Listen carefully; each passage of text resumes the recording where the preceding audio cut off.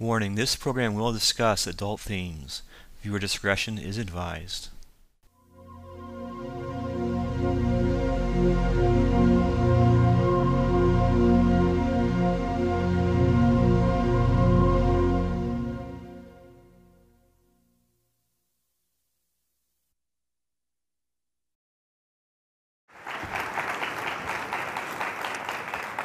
Thank you so much.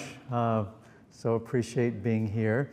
I do have a very positive confession to make, and that is that I have achieved self-mastery over Villanova University. My passions have been disordered ever since I came here. I am just figuring this place out, and now I leave. Now I know what to do, and I go home. No, this is a true story, kind of a true story. 2 nights ago, I was racing back to the lower 40 acres or whatever where I'm staying, and I'm kind of gingerly making my way over the overpass, right? And it was at dusk, and I was thinking, I need to get back before it's dark because I'm not quite sure where I'm staying. And I heard this beautiful voice behind me going, St. Clair? St. Clair? And I turned around and said, no, Andrew Comiskey, not St. Clair. She might be of more help to you right now than I will be. She said, no, where's St. Clair? Where's the dorm? And I said, I'm going to St. Clair. So the embodiment of liberty led her into the homeland there. Yes, so many victories this week. I so appreciated the opening talk by Father Paul on when I am weak, then I am strong. It really is the plumb line reality, I think, for all of us involved with courage. Just en route to coming to this conference, I received some really bad news, and bad news to me, whatever, some bad news is worse to us in the particulars of our life, and it was kind of leveling news for me. And so when I arrived in my room and was sitting there before the Lord, I'm thinking, Lord, is this the enemy, or what's going on? You know, couldn't this have waited till next week, you know, when I'm not preoccupied with other things? And I really was leveled, and the Lord said, well, that's exactly what I had in mind. It's exactly what I wanted. I wanted you to be leveled. I wanted you to be reduced to me.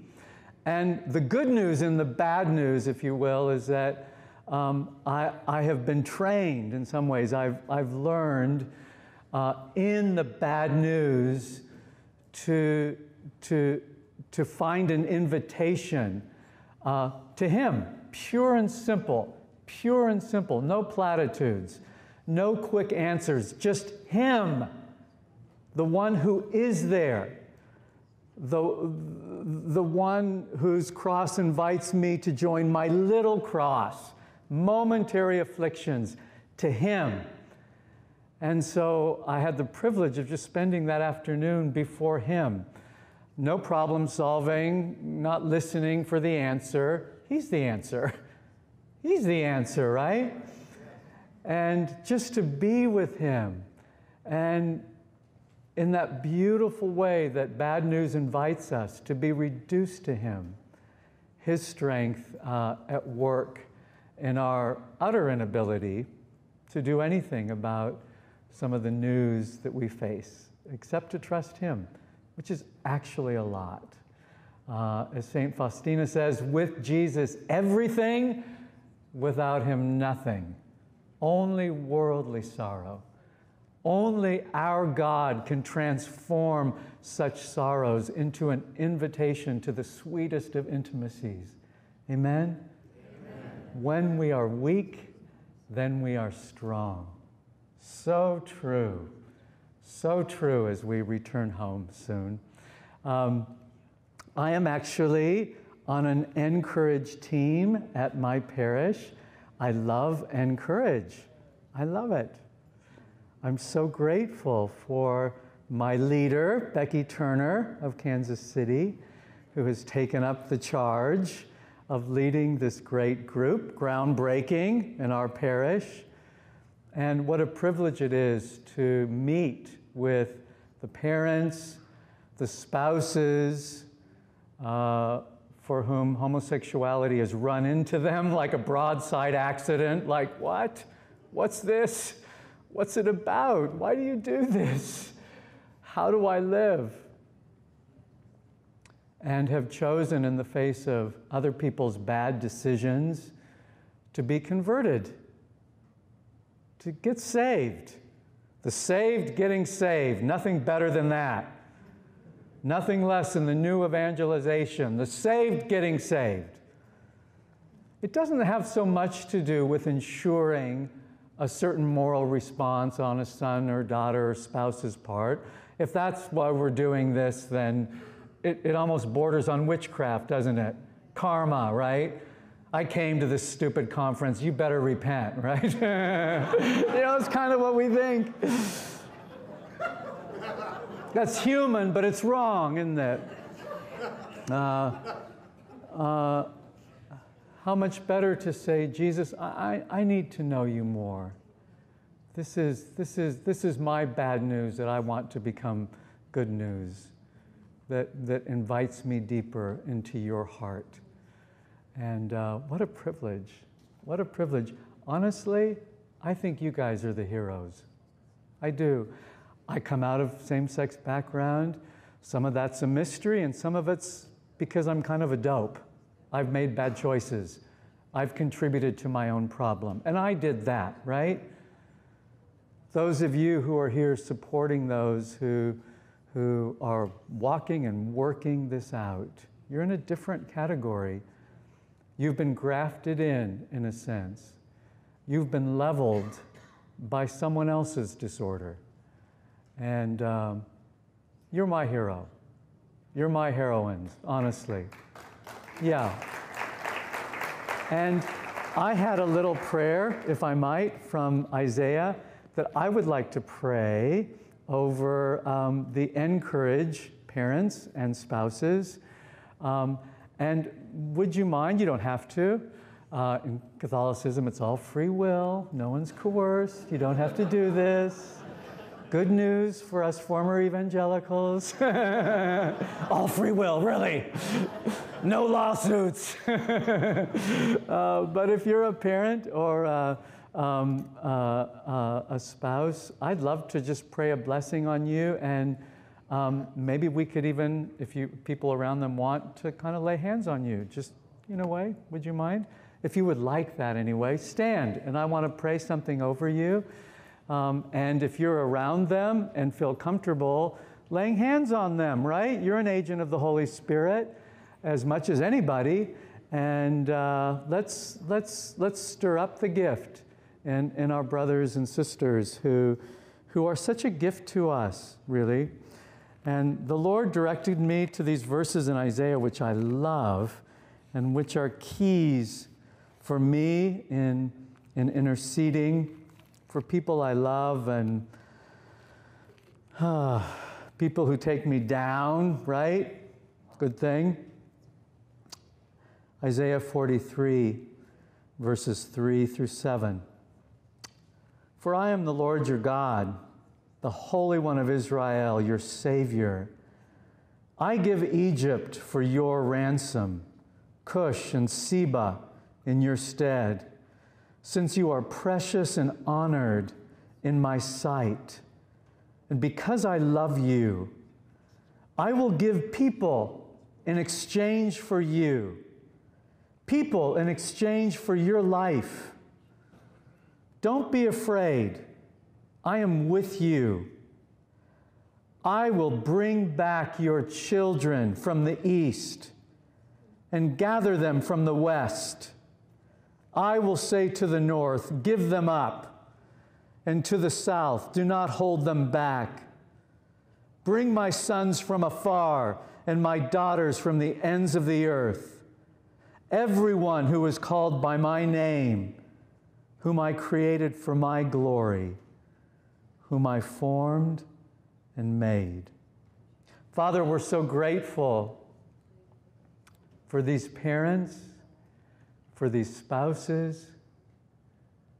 We thank you for these ones whom you have invited into conversion. Thank you for their humility in the face of great suffering, for their surrender in the face of those whom they cannot control. You have not given them that freedom. Thank you that in their obedience, many spiritual sons and daughters take heart. These are the ones who are making a way for us to come home, those who have ears to hear and eyes to see. Thank you for the way that you have made for us to come home. Encourage them, God. In the name of the Father, Son, and Holy Spirit. Amen. Amen. Thank you, encourage men and women. Love you. So grateful to be among you. What a privilege to be a part of this good work. Let's talk a little about Pope Francis. He launched 1,000 speculations that perhaps still reverberate through our little weary souls when he quipped to an Italian journalist, "Who am I to judge? Who am I to judge?" in response to questions about persons with same-gender attraction, including Catholic clergymen. Who am I to judge? Now, as Father Paul Czech said to me in a conversation about this, he is not the Pope's formal interpreter, and believe me, if Father Paul Czech isn't, how much less am I? But I do know that in our increasingly gay-friendly climate, the Pope's words have become only too familiar. In many Christian circles, the believer who lovingly challenges the moral goodness of gay identity, practice, and marriage is usually shrugged off with a, "Who am I to judge?" The paradox is, many who refuse to judge homosexuality are usually very quick to pronounce grave judgments on those who have a problem with homosexual behavior. I've mentioned my œJudge leader, who could not be a more loving woman, who is faithfully loving a family member who is gay identified. And she is a devout Catholic. She's surrounded by Catholics of varying degrees of devotion in her large extended family. And all that she gets from them for her hard and loving approach to her loved one is grief. She's the unloving one. She's the judgmental one. She's the one who doesn't have the hands and the heart of Jesus.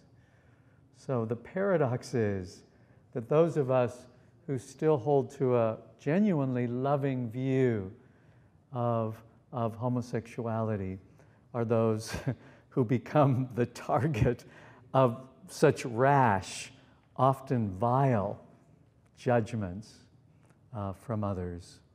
Now, to be sure, Jesus makes a big deal about not judging people wrongfully.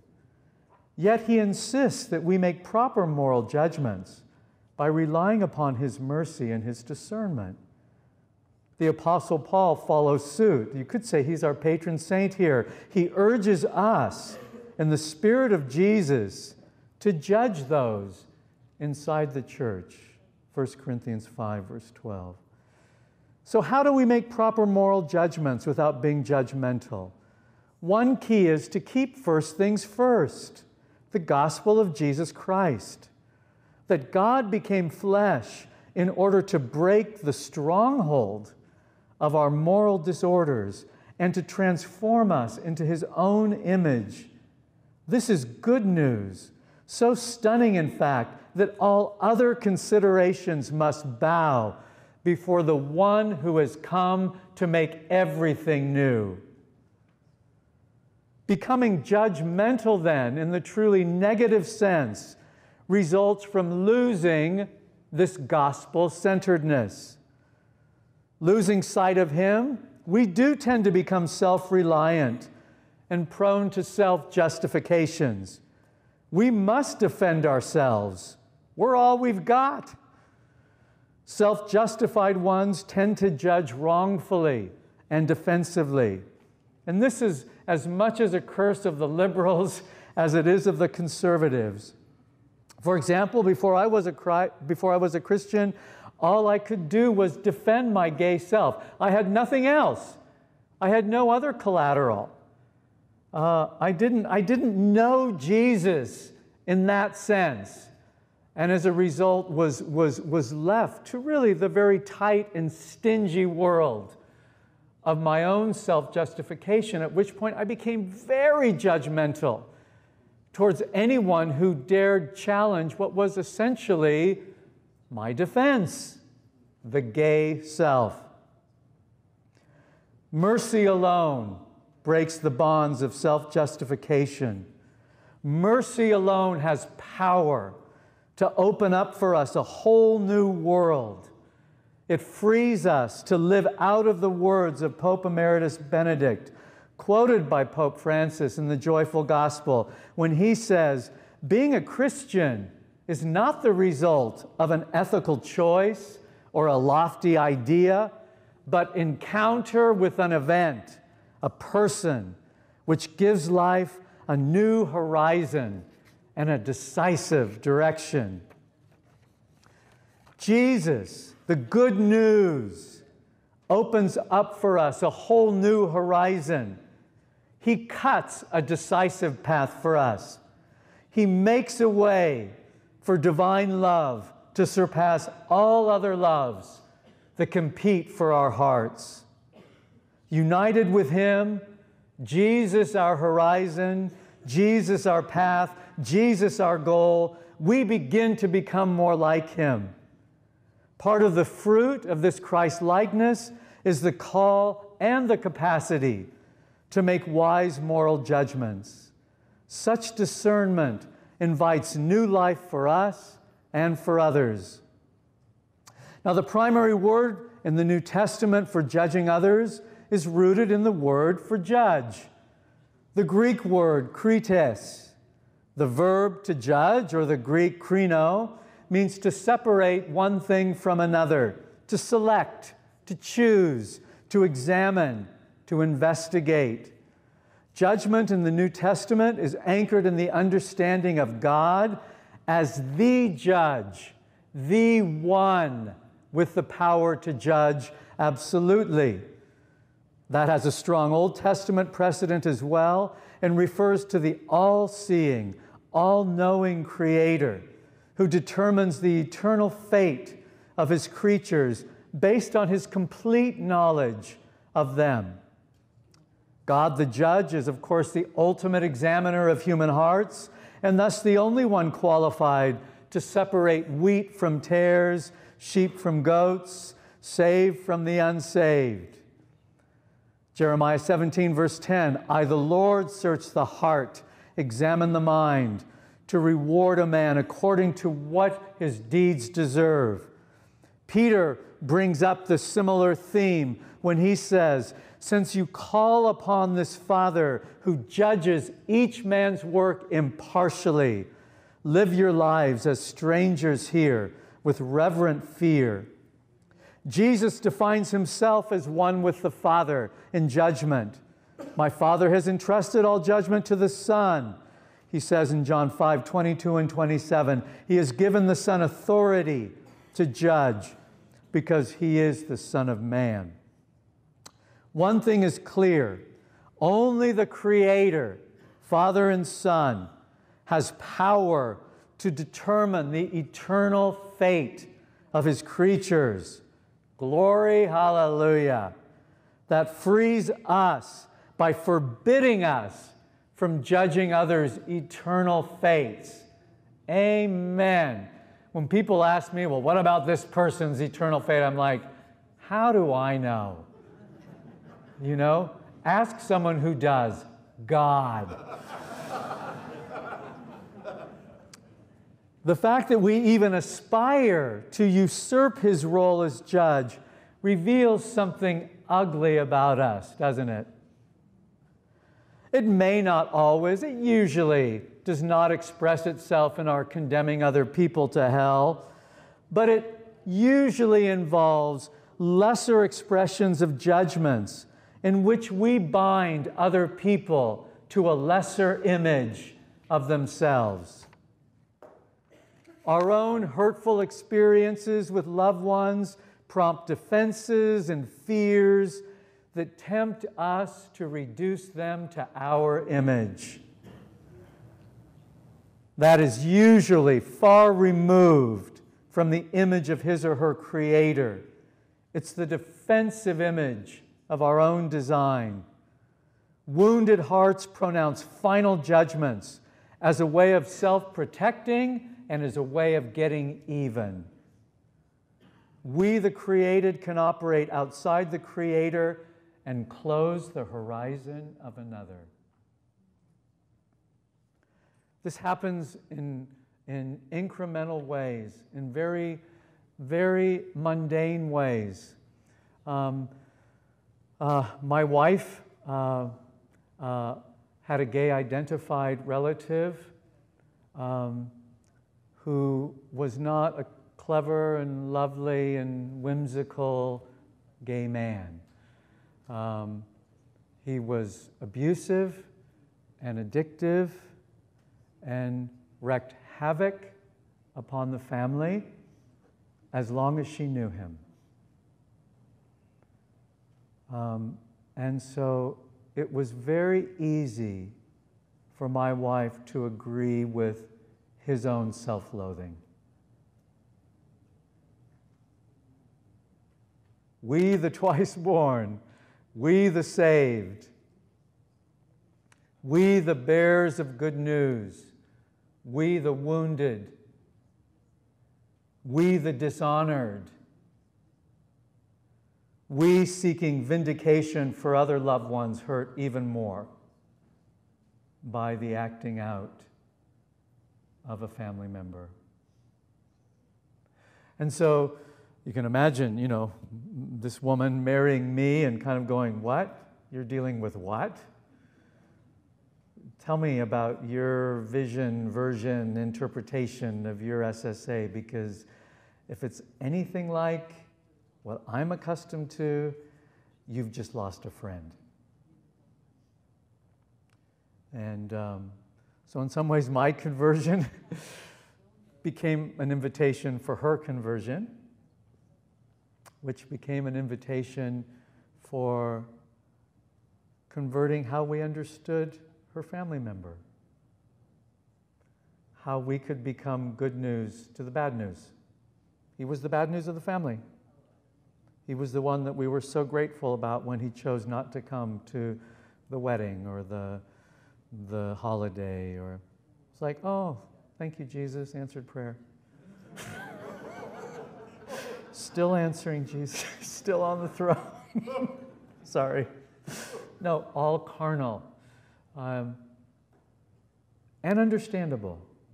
Let's not pretend. Homosexuality is so sweet. Isn't it sweet? I hate that. I hate that. Aren't gay men sweet? I'm like, no, they're not. Aren't lesbians wonderful? No, they're not. No more than I would say that about any people group, that we're all so great and winning. You know, come on. Don't. Stop. Not true. And our hearts had to change, though, in order for us to become the good news, to be able to see deeper than what was obvious and painful. And it was a process of conversion for us. It was a process of surrendering him. It was a process of proactively seeking him out, seeking opportunities for encounter that would be free from some of the dynamics that tempted him to particular expressions of unloveliness. Getting him alone, in other words. Going the distance to know him in his world. And it was an arduous and beautiful process. Because of his choices, we knew that his life would be short, that he wouldn't have a full life as far as, average for today. And so we wanted to be ready for the time where we knew we would have to be the SWAT team, right? We would have to be the ones who frees him to die with dignity and to die much loved. And sure enough, that season came, and my wife and her sibling and myself were able to be the church for him and to draw very near. And of course, at those points, as we've all known, with difficult loved ones who are fading, there can be a new sweetness, a new childlike openness. And it was a beautiful month of loving him and of moving him down the coast from San Francisco to non-demonically inflated real estate where he could stay for a couple of months or for a few weeks. And we had to get him out of the city just to stay solvent, right? And it was a peaceful ending. We spoke of Jesus.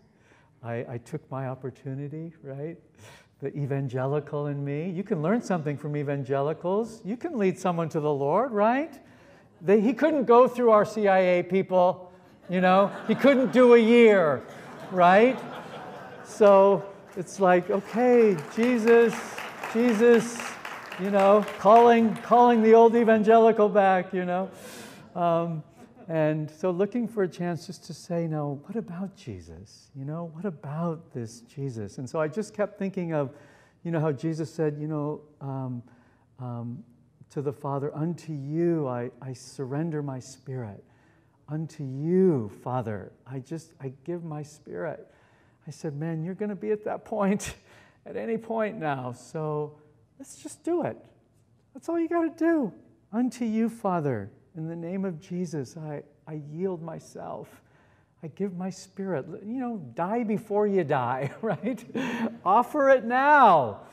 And he was happy to do that. And I said, Lord, I really would like, this, I'd like some evidence here.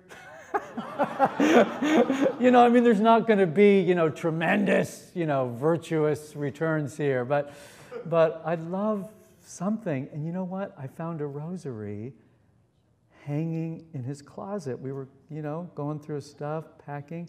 I found a rosary. And I thought, he had no Catholic background. I thought, what's he doing with the rosary? So I took it, man. I'll take anything at this point, right? It's like, this is my confirmation, baby. He got it, man. The rosary in the closet. That's all I needed to know.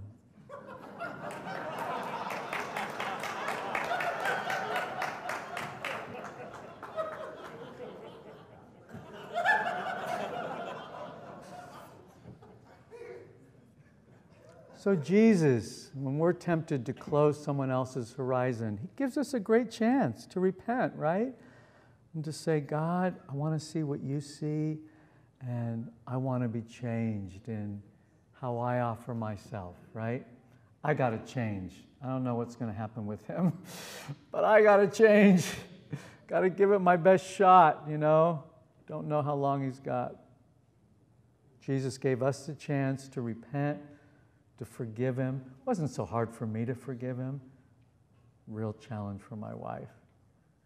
She was the one who got beat up by him, right? Easy for me to say. You get beat up by somebody, big deal to let him go.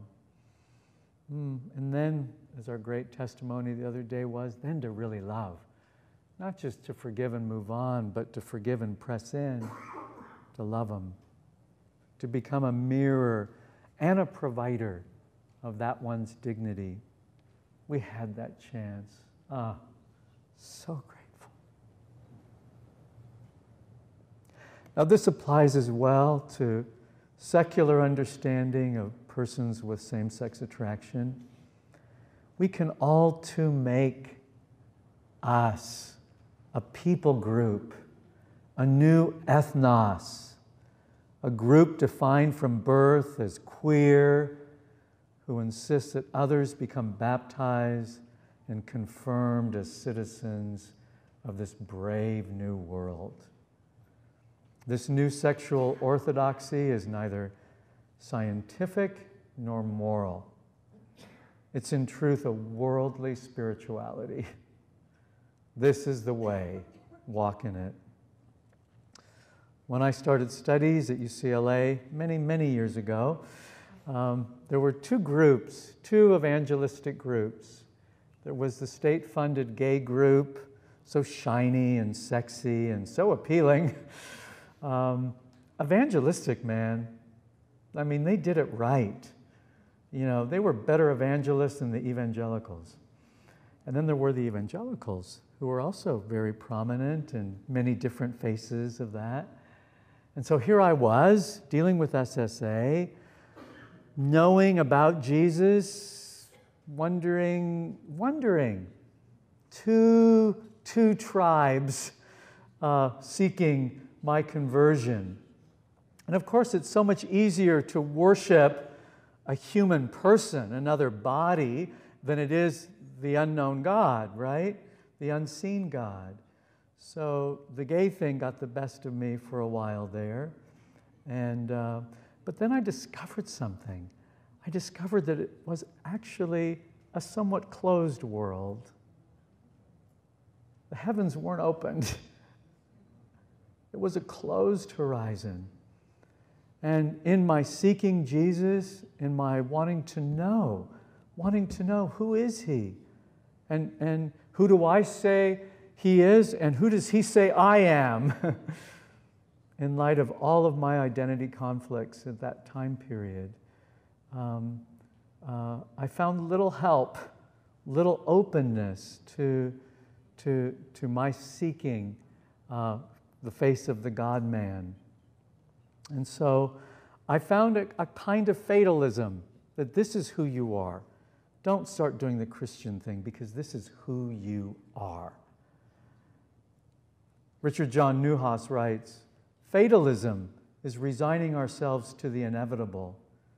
Faith is entrusting ourselves to the one worthy of our trust.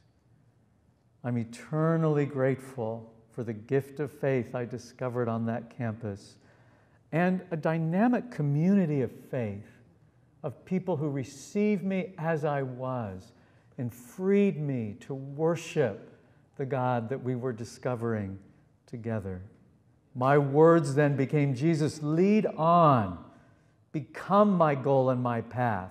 I don't know what my sexual future is, but I know you are who you say you are. So become my horizon. Become my decisive direction. So grateful to discover that in my early 20s, huh? Naming one another as gay and reinforcing that identification closes a person's horizon. I think it's anti-gospel. St. James invokes the power of the Creator when he entreats his readers to not close that horizon with false declarations about each other. He writes in John 4:11 and 12, James 4:11 and 12, brothers, don't slander each other.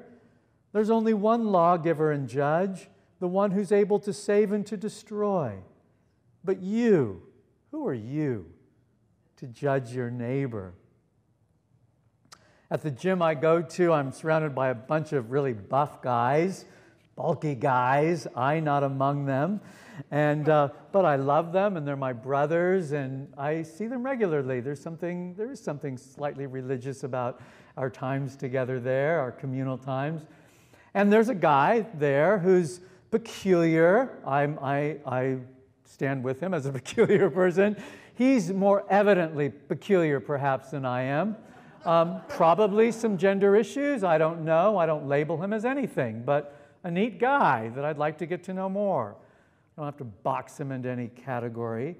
But some of the other guys in the gym were. And this guy's he's a little offsetting, the way he moves about, and he's, you know, puts my teeth on edge a little bit. But anyway, so these guys were kind of dissing him and saying to me, like, Andy, what's up with that guy? What's his problem? Is he queer? What's the deal? I said, you know what? A, he's not queer. And B, this guy has probably had a rough time most of his life, particularly with guys like you. So give him a break, you know? He's here doing the best he can, man, you know? Don't put him in a box, right?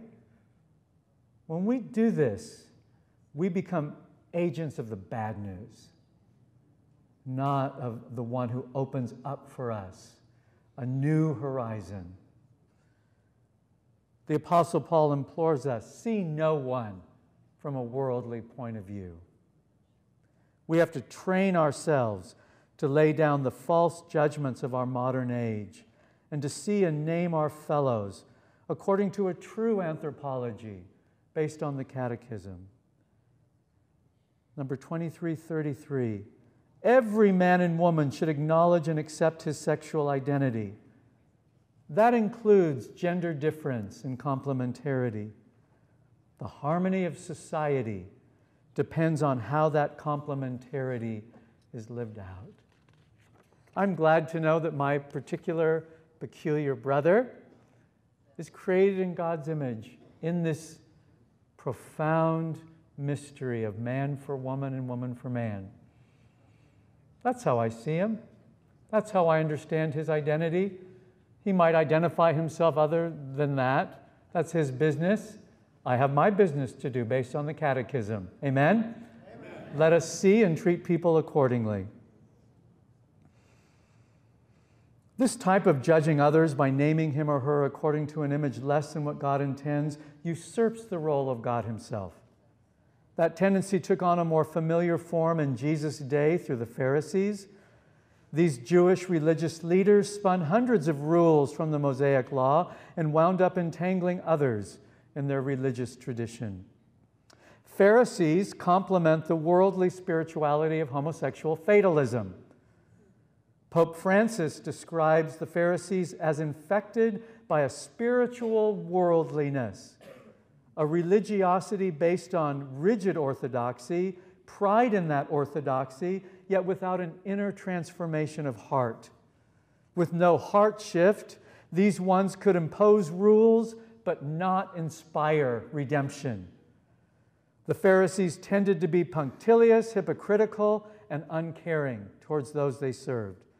Jesus said it best when he described the Pharisees as exchanging the commands of God for the traditions of men. Pharisaic religion in Jesus' day reduced the horizon of who God was and how he saw his children. Into that mix, Jesus brought a new kingdom in word and wonders. He invited the poor into a mercy tender enough to touch their wounds and strong enough to heal those wounds from the hazards of bad religion. It is impossible to grasp Jesus' most famous statements on not judging in Luke 6, 37 through 42, and Matthew 7, 1 through 5, without understanding this almighty mercy. Today we face the kingdoms of homosexual fatalism and the kingdom of the Pharisees. In joyful opposition to both kingdoms, Jesus opens a horizon, a whole new world for us. Fittingly, he prefaces his reference in Luke to not judging by referencing mercy.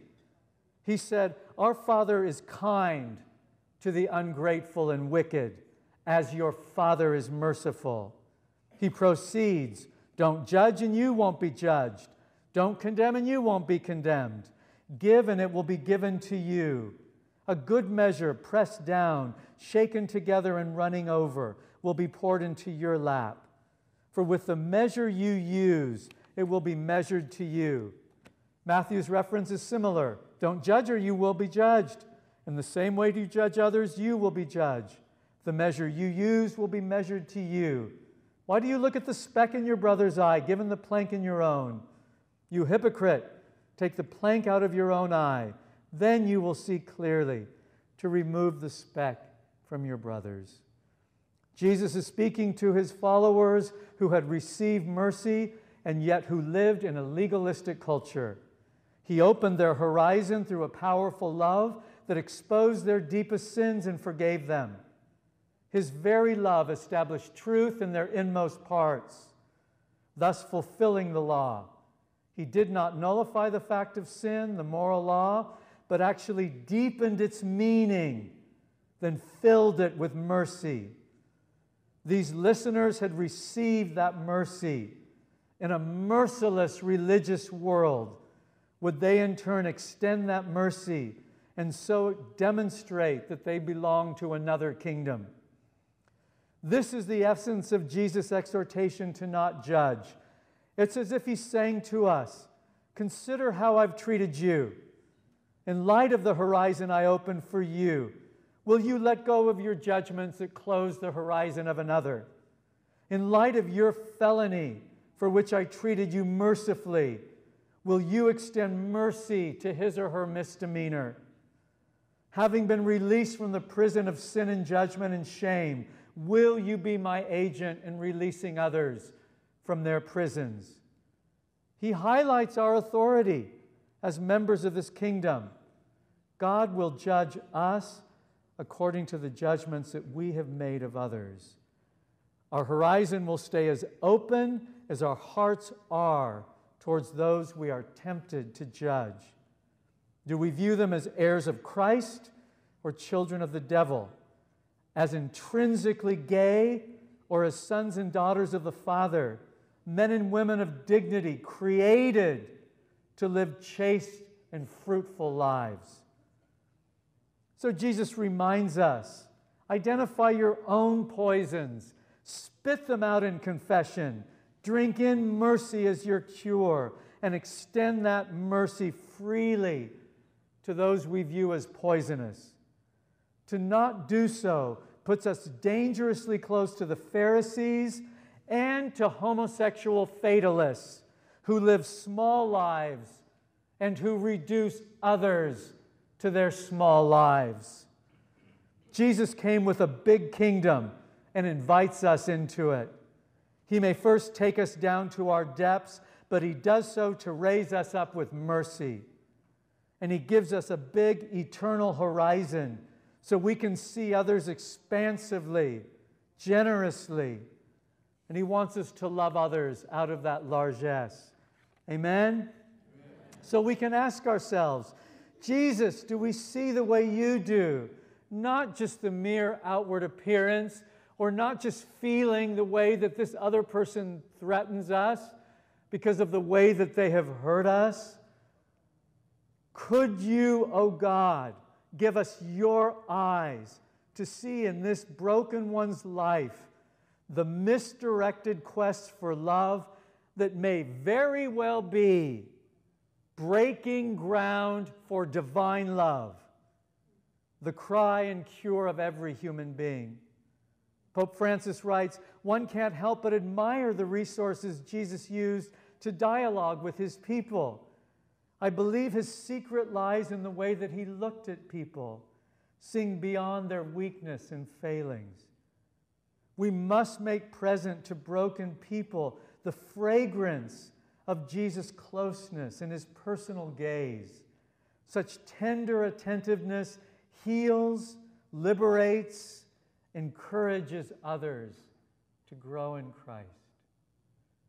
How lovely to see others through the eyes of mercy, and how painful and how necessary it is at times to see with those same eyes the damage we can do to each other when the faithful act unfaithfully through sexual sin. St. Paul gives us a powerful complement to Jesus' command to not judge when the apostle implores us as church men and women to exercise wise judgments in regards to our fellows who have fallen into grievous moral sins. Why? St. Paul understood that unchecked sexual immorality had power in the believing community to impact the purity and holiness of others. You see, Paul's Greco-Roman world differed significantly from the Hebrew community of Jesus in regards to both sexuality and spirituality. The apostle was advancing the gospel among citizens who worship many gods and goddesses and whose sexual practices reflected that diversity. Whereas Jesus liberated the poor from the legalistic shame of the Pharisee, St. Paul contended with the near shamelessness of new converts emerging out of an idolatrous, highly sensual world. So in 1 Corinthians 5, St. Paul describes a man in the Corinthian church who was committing incest with his father's wife, and the church was proud of it. The severe nature of the sexual immorality at hand, coupled with an arrogant tolerance of the sin, inspired St. Paul to exhort the members of Christ's body at Corinth. What business is it of mine to judge those who are outside of the church? But are you not to judge those inside of it? Expel the wicked brother from among you. 1 Corinthians 5, 12 and 13. In other words, we all have a responsibility to discern when the integrity of the church is being violated.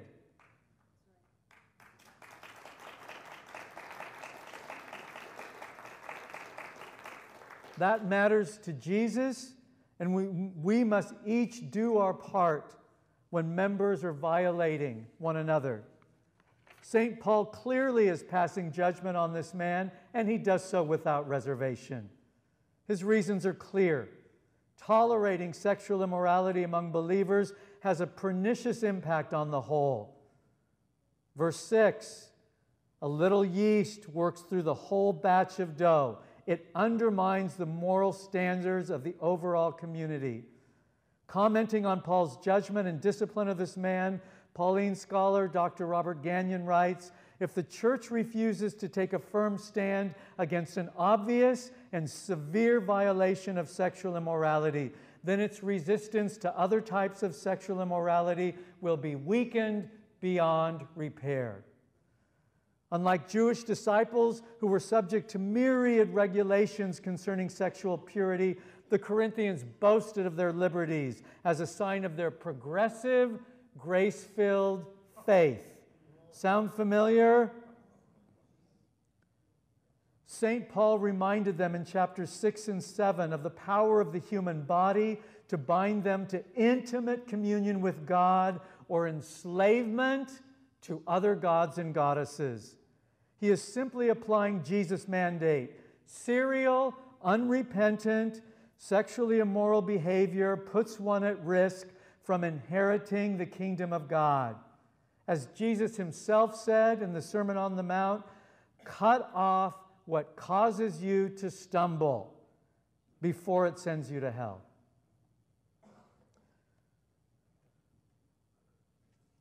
What matters, I think, to Jesus, to St. Paul, and Pope Francis, is that we do not overemphasize the threat of other sexual immorality. When we do, we run the risk of magnifying specks and missing our own planks. Two keys here.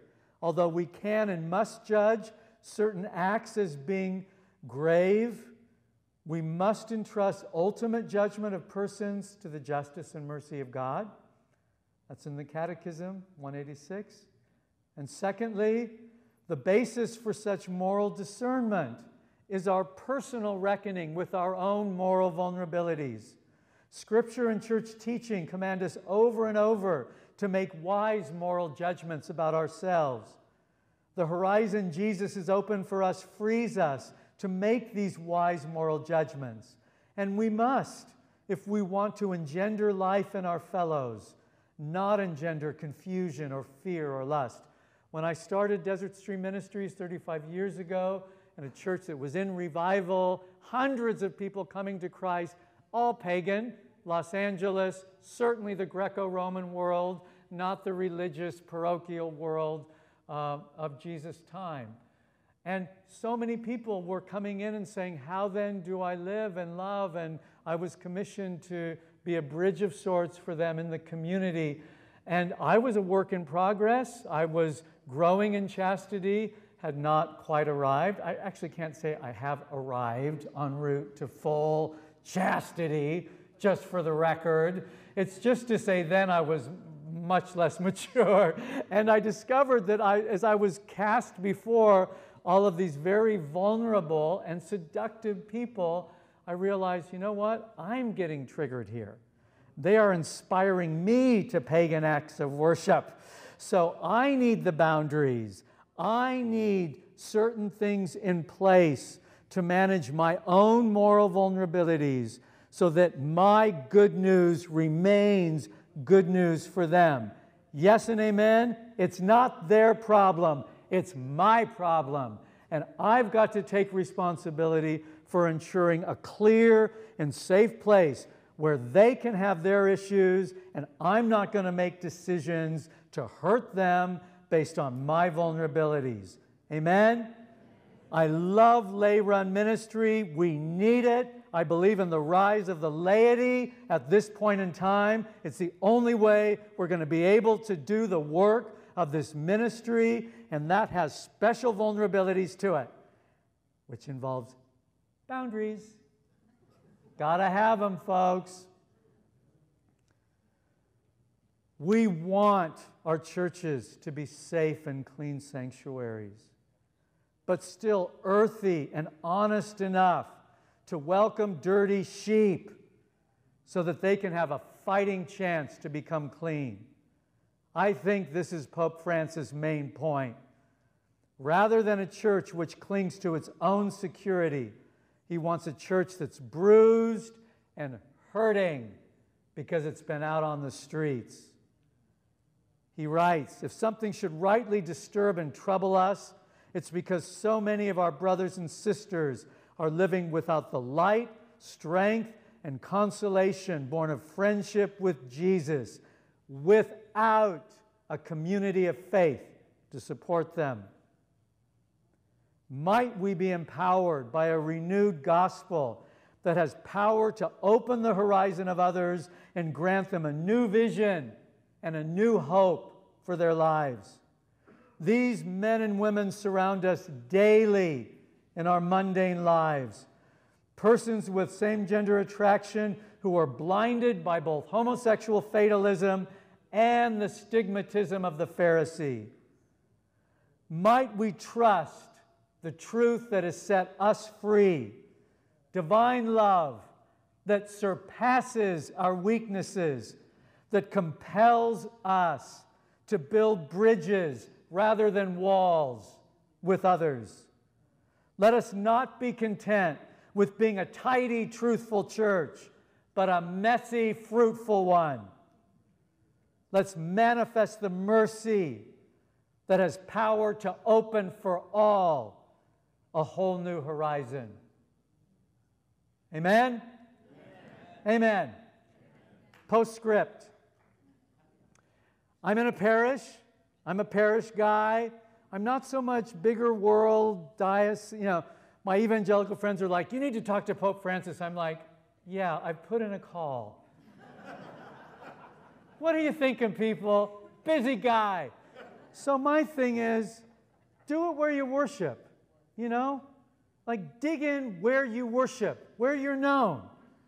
You know, the beautiful people that are with you every day in Mass, that are there digging in the garden, or, you know, the sacristans and the ones feeding the poor and going to the rest homes. You know, do it with them. Do it with them. Don't be some big dude, you know. Do it where you take communion and become known there. That's what I've been doing in my church. I love it. I have such a great parish. I have the best priest. I'm so blessed. So my friend and I, Becky and others, we just started praying. I said, Pastor, man, can we just do like a group for chastity? Can we just pray for chastity? Where our diocese has been rocked by abuse things and the church becoming suspect, you know, the agent of sexual brokenness, not the refuge for the sexually broken. I'm like, that's not true at all. This is a deeply healing place. So let's start. Let's start being a healing place. And so we began to gather, and then we got the Encourage group in there. Courage had started in another parish down the way. And so I thought, man, could we do Living Waters here? That'd be awesome. It's a more deep thing. It takes longer, the laity, it takes a team, you know. And the pastor said, yeah, why don't you do that? That'd be great. Takes an adventurous priest. Honestly, priests, you got to be adventurous. You got to take some risks, right? And it's hard to take risks today because we're also paranoid of litigation and charges and marches and, you know, the homosexual fatalists shutting down our churches, you know, all of that. You got to take risks, people. You got to. It's not going to be seamless. But my priest said, yeah, do it. You're a good guy. You seem pretty clean, and you're doing other kinds of service, so why not do this one? So I said, okay, let's do it. So we started doing, we were preparing and, you know, gathering the team, and that's kind of a complicated thing. And so, listen to this. So there's a guy down the street from the church who's, you know, swamped by gay porn, and he's married to a woman, but it's all kind of fallen apart, and he's just desperate. He's not even a Catholic. He's a God-fearer, but all he knows is that his life is coming undone, and the people that he loves most are getting further and further away. He could see the writing on the wall. I'm becoming a divided, demonized man, and that is not what I was created for. And my kids and my spouse remind me of that every day. He was desperate. So he just thought, I'm going anywhere to get help. So he went running down the street. He ran into my parish. He said to the shaken up receptionist, I need to see a priest, last rites. I need a priest. And he goes, well, okay, there's this one here. This was just the priest that I had met with who was kind of sponsoring the Living Waters thing. I'd given the priest all this material and stuff. So the lady said, yeah, just go in there. So he went in there, and the priest said, yes, I just happen to have a pile of materials for you. We're starting a group here for men and women coming out of homosexuality, sexual addiction, infidelities related to marriage. It was amazing. It was such a confirmation to the priests that, you know what? Yes, we need priests. We need the good of confession and absolution and all the sacraments that come through the priest. And we need empowered lay people providing an infrastructure in our parishes that can rightfully catch and help clean those who need a lot more time and attention than what 1 or 2 priests can give a parish of 500 to 2,000. So I'm so grateful to the Lord. He's moving. He's moving. He's moving. The enemy is taking many captives, but those with ears to hear and eyes to see, they're crying out for mercy, and they're crying out for it among a group of people who are gathering in Jesus' name. And that's us. So let's get about the business of it, okay? Amen? Amen. That's it.